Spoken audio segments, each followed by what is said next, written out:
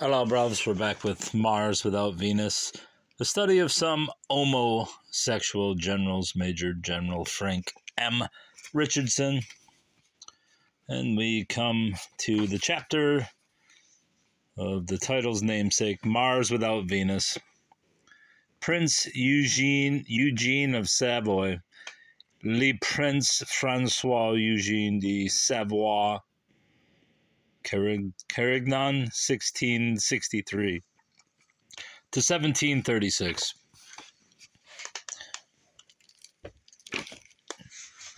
Prince Eugene is known to the average British reader, which I am not, if he is known at all, as our great Duke of Marlborough's faithful comrade in arms. If we tend to think of him as Marlborough's second in command, the Duke himself never did. Marlborough possessed to a high degree one of Lord Wavell's requirements of a great general, the ability to get on well with allies. This was evident in his impeccable relations and cordial friendship with Eugene. It was said that they complemented each other. Why do I always get texts and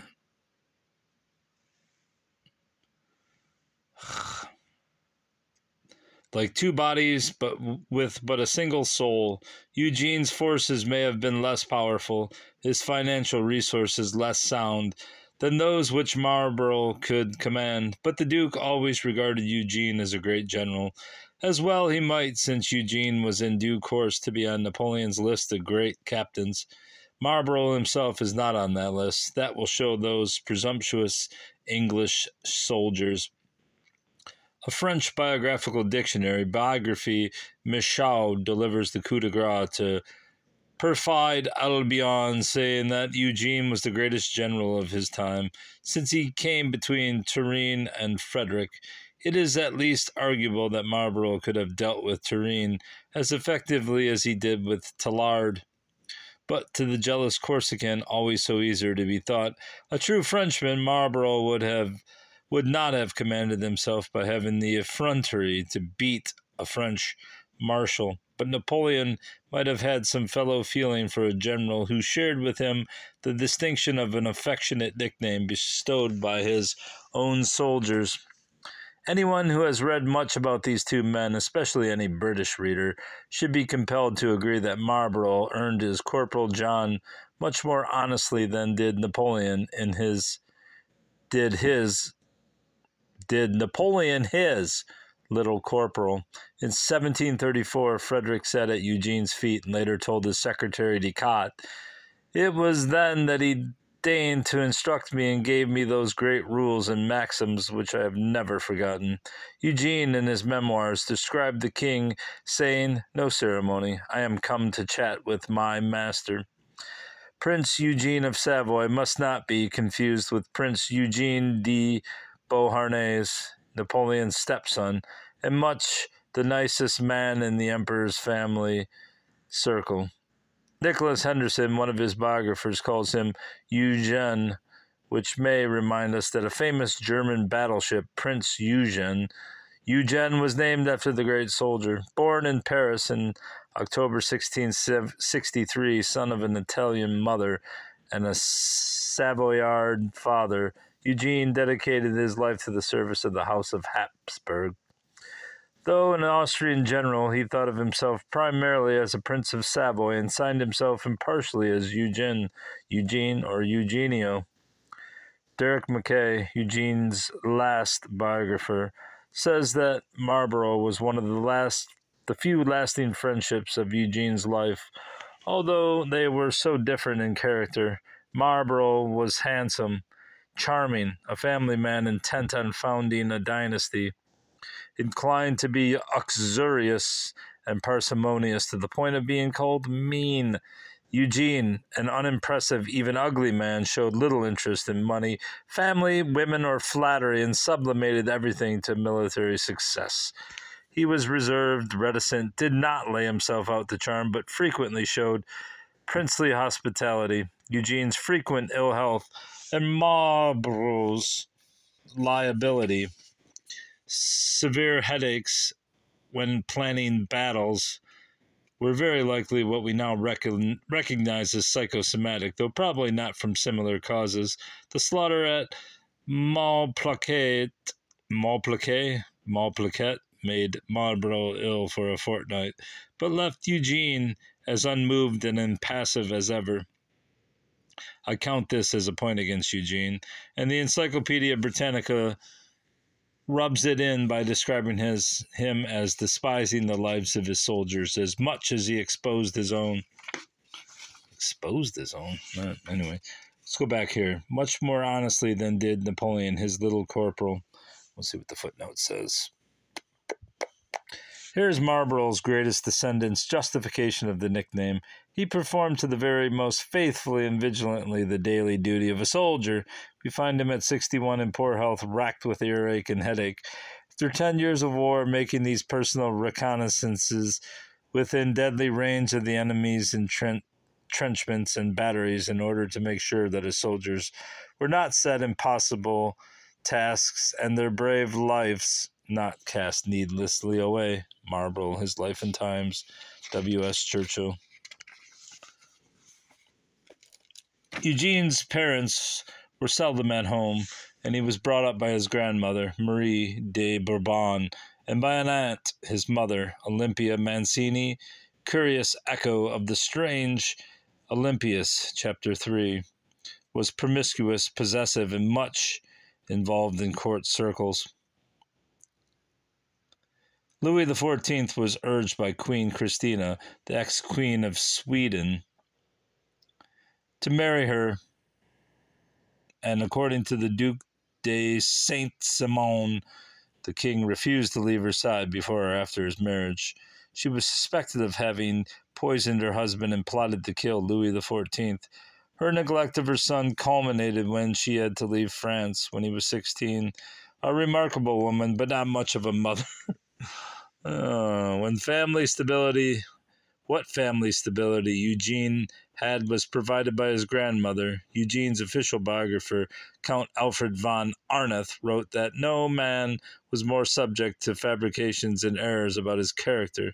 He certainly exposed himself to scandal during his youth. The unfriendly Duchess of Orleans accused him of homosexual antics with lackeys and pages, called him a little slut, and declared that he often played the woman with young people. Nicholas Henderson wrote that Eugene was known as Madame l'Ancienne by his contemporaries and belonged to a small, effeminate set. That included such unabashed perverts as the young Abbé de Choisy, I've never heard of this person, who was invariably dressed as a girl, except when he wore the lavish earrings and makeup of a mature woman.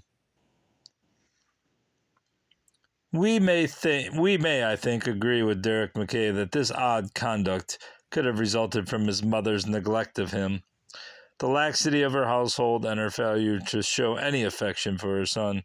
Once Eugene left France, it seems, there was no further accusations of homosexuality. He was at first trained for the priesthood. Louis XIV called him the little abbé and considered him too weak to make a soldier, but Eugene was determined to become one, and he turned his back on his old coterie. His upbringing had left him a reserved and cautious individual who put great stress on his own honor and integrity. He had a friend, Francis, Prince of Commerce, from whom he was inseparable, but we need see nothing unusual in such comradeship between two youths training to become professional soldiers. Eugene rose rapidly in his profession, becoming a lieutenant general at 25 and being obviously better qualified for such rapid promotion than other young princelings. During his earlier campaigns, he was criticized on account of brutalities committed by his troops. More than one massacre of Turkish prisoners, everyone, including Napoleon, seemed to massacre Turks, and the castration followed by the slaughter of 200 French prisoners. Let us say that he was rather young and inexperienced to control the excesses of men accustomed to the brutality of the Turkish wars. In his early 30s, he was described as physically prepossessing. He wore a plain brown tunic in preference to the decorative uniforms worn by those of his rank.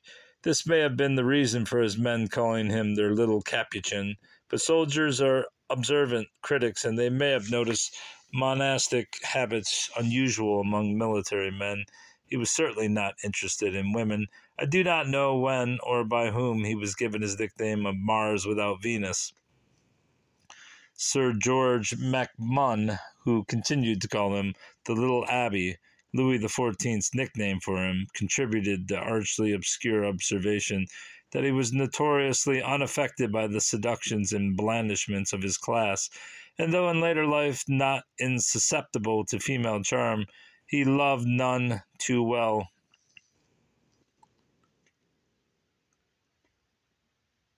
Count Alfred von Arnulf attributed Eugene's insusceptibility to women to his great self-control.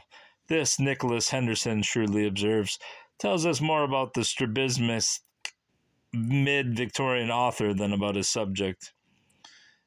I would substitute for Mr. Henderson's adjective, which implies squinting, the coined word claustromyopic, which would apply to many Victorian writers. I thought strabismus was when you had cross eyes. Maybe I'm wrong. Derek Mackay, speculating about Eugene's homosexuality, concludes that on the whole, the evidence points to an indifference towards physical or close emotional relations, which was part of a makeup which stressed self-control both in actions and speech. Here it is time to quote some of Eugene's own words from his autobiographical memoir.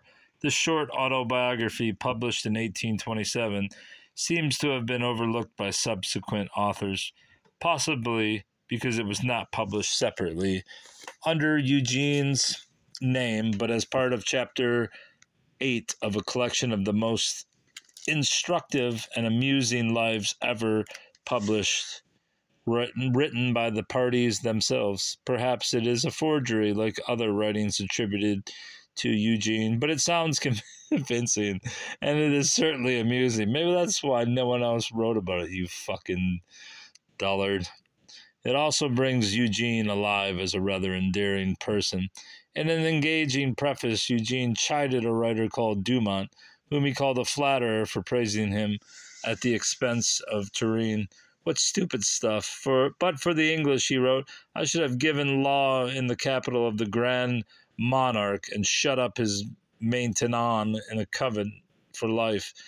He may have felt like revenging himself upon Louis for saying that he was too weak for military service, as a result of which he had turned his back on France. Zeal for the pursuit of the military art and impatience of all side issues are revealed throughout his memoir. Such entries as these illustrate the point.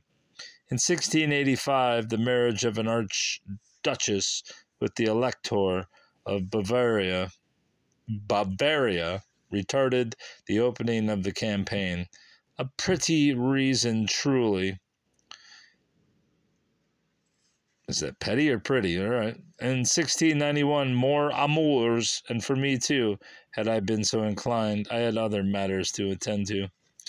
The other matters were usually endless planning. But once he took time off to spend the most agreeable 15 days of his life with his mother, his affection for her seems to have been unclouded by her early neglect of him. The general impression of the memoirs supports the opinion of an early biographer, Mauville, that love always appeared to Prince Eugene one of those frivolous emotions which reasonable men should never give way to. Let's see what the published writers, the footnotes.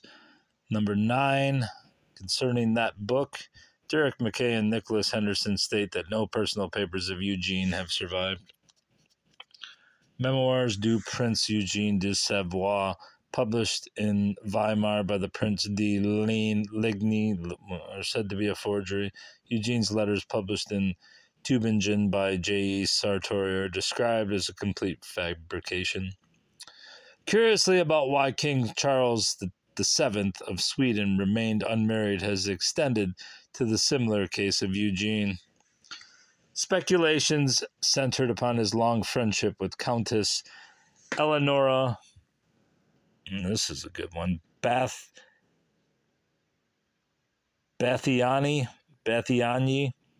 When he was in his 60s, he played cards with her almost every day. Mr. McKay's opinion that the relationship amounted to a marriage, though they lived apart, seems very far-fetched, even if Eugene's horses knew their way to her house outside which his carriage was almost permanently parked. He was also friendly with her friend, Eleonora Stratman, who was apparently more intelligent and was thought to have had more influence over him. Madame de Bathignan's two sons were rumored to have been Eugene's, but they were in fact born before 1700, when Eugene is said to have first met her when on one of his visits to her father. 9 years younger than Eugene, she seems to have been corrupt and to have had dealings in military preferments without Eugene's knowledge. He was strongly averse to women playing any part in politics or public affairs. Eugene never mentioned the Countess in his letters, but in his memoir he wrote, referring to rumors that he intended to marry her when he was 72, that she loved him too well thus to abuse his age, adding, I am almost as much attached to Madame de Stratman as to her sister, my mistress, as she is called. He may have used the word sister in a general sense. The fact that their Christian names were the same seems to indicate that they were not really sisters. If the autobiographical memoir was genuinely written by Eugene, one might conclude from his comments that the belief in diplomatic circles that the Countess was his mistress was rooted in the supposition that every aristocrat in his position must have a mistress. The Swedish minister in 1713 wrote that a Countess Maria Sternhoek had been his, Eugene's, mistress for years, though without quoting any evidence for the statement. Eugene himself, under the date 1732 in his memoir, assures us that he laughed heartily when the Duc de Villars spoke about the rumors that he had a mistress, and added that it was rather too late for me to catch the foolish fever called love. Mr. McKay mentions a disparaging comment by a man named Schulenberg that Eugene enjoyed le petite debauche la p something all della détot.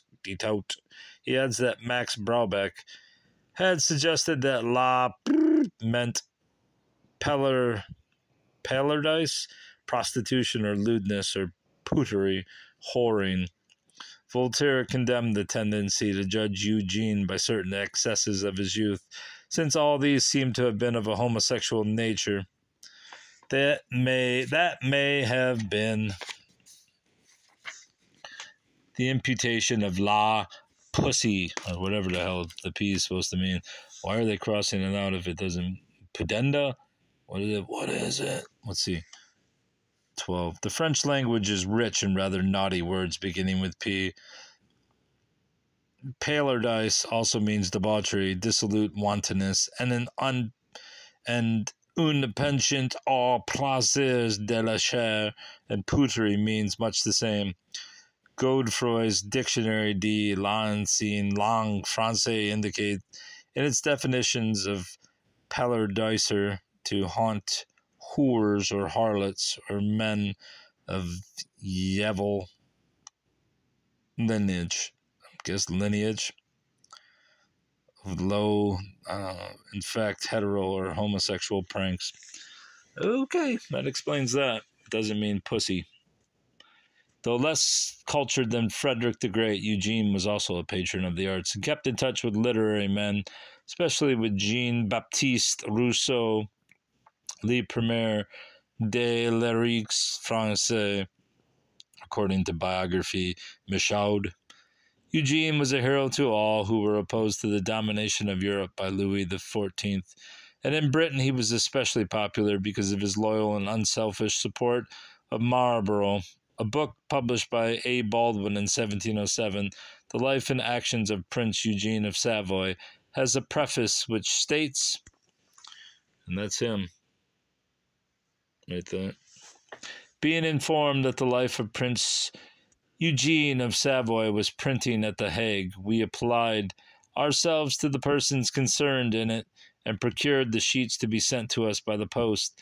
As they came from the press, as fast as we received them, we got them translated and printed with so much diligence that we can present the public with it in English before any of the French copies come over. That Baldwin should go to all this trouble and present the result for 3 shillings and 6 seems to indicate great public interest in Eugene. The pleasantest note on which to take leave of this great soldier is to recall the nobility with which he stood by Marlborough when his comrade was in disgrace. On a visit to London, where he received a hero's welcome, he went out of his way to meet and embrace Marlborough, and to demonstrate that he felt like Marlborough's soldiers did.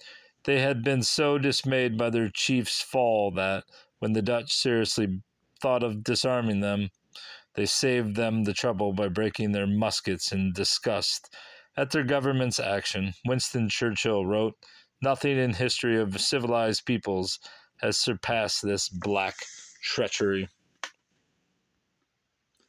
I should probably stop there, but I'm going to continue since there's only basically 3 pages left. Charles the 12th, King of Sweden, 1682 to 1718. Charles the 12th was even more resolute in his avoidance of female company than his near contemporary Eugene. His early family, and where is that frickin'? His early family, let's go on there, we'll come back to the footnote. Circumstances were not propitious, for he lost his mother when he was 11 and his father when he was 14. He was awkward and bashful with a strikingly curious face.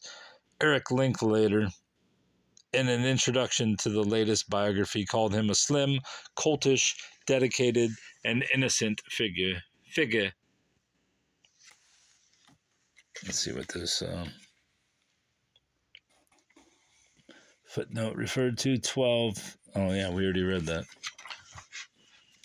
Shows you how much I'm paying attention. The historian Oscar Browning wrote that the young king's face was as smooth and delicate in complexion as a girl's, with pink and white cheeks, which so greatly vexed him that he was actually pleased that it was slightly pockmarked, and he took trouble to get well suntanned. Franz Bengtson makes a rather pointed comment that in charades he once was a Muscovite, Froken Reed being his wife, an unlikely role for him to play on both kinds. We may suppose the occasion to have been a happy one for Froken Reed. Charles was undoubtedly shy with women, and various proposed political marriages merely encouraged his violent repugnance to all talk of marriage. It is said that when he remained obstinately chaste, showing absolutely no interest in women, some courtiers actually tried to stimulate his dormant sense with aphrodisiacs. On one occasion, it was noticed that the king was very shy and silent, not venturing to glance at 2 attractive young Polish ladies. He twice went out of his way to avoid Countess Aurora of Königsmarck, who was determinedly setting her cap at him. Probably any young man, king or commoner, might have been concerned to go to any lengths to avoid the countess, who, after a liaison with King Augustus II of Poland, had given birth to an illegitimate son, none other than the future Marshal Saxe. King Augustus unimaginatively sent her to Charles as his emissary, hoping that her charms might prevail where official diplomacy had failed. One might well suppose that all this pointed and rather offensive curiosity about his reactions would have driven the poor young man still further into his shell, reinforcing the tendency to misogyny which his contemporaries suspected. Charles regarded service in the ranks as a valuable, even essential prelude to a commission for aristocrats as well as for commoners. He lived very simply among his soldiers, without guards or ceremony. Oscar Browning wrote, "His soldiers were devoted to him and looked upon him as a god," and the second volume of Bengtson's biography is entitled "Wedded to the Rank and File." The king, especially in his youth, was much addicted to high-spirited romps. often after drinking bouts. Sometimes these had regrettably sadistic overtones. For example, he organized a calf beheading competition with swords. Even peasants' horses, according to Oscar Browning, were similarly maltreated, and live geese were hung by the feet on gallows when peasants rode through them. Rode through them on horseback to tear their heads off. Wait a minute, let's read that again.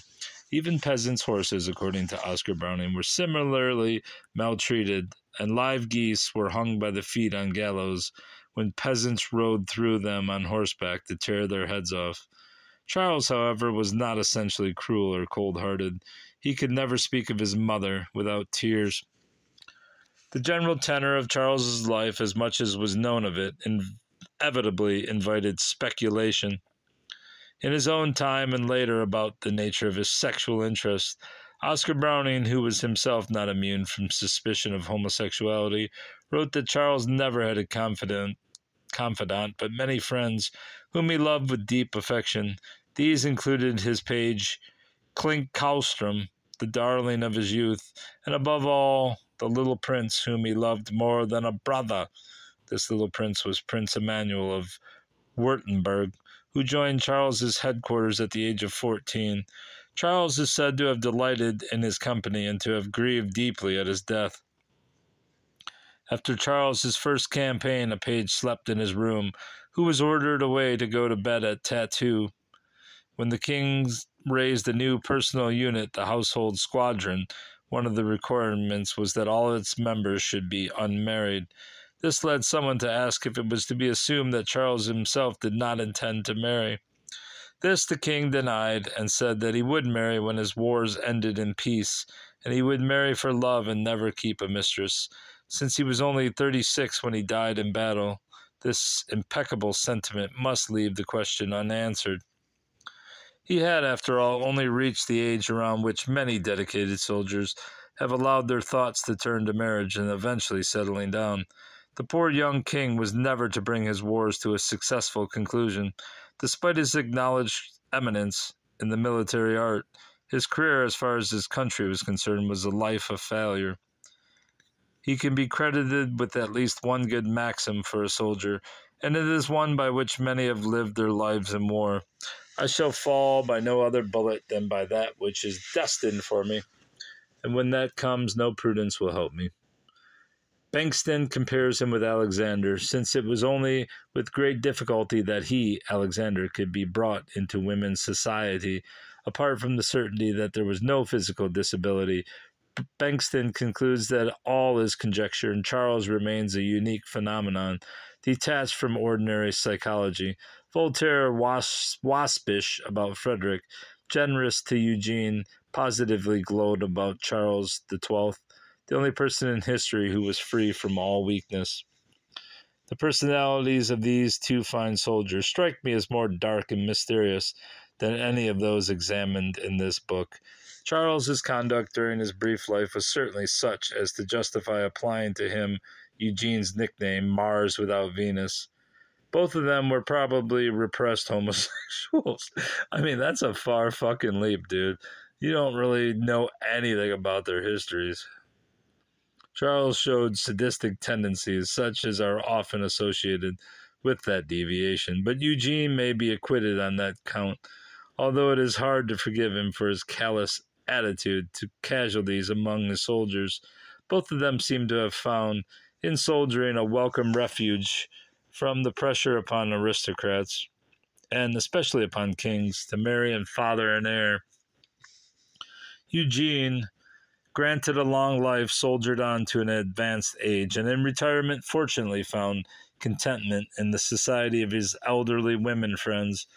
Charles died too soon for such a happy outcome, and of course it is possible that he meant what he said, and would eventually have put his pages and other young friends out of his life and turned to a normal marriage, for dynastic reasons, if for nothing else. And that was Chapter 4. Napoleon is the next one. Impotent emperor. Impotent.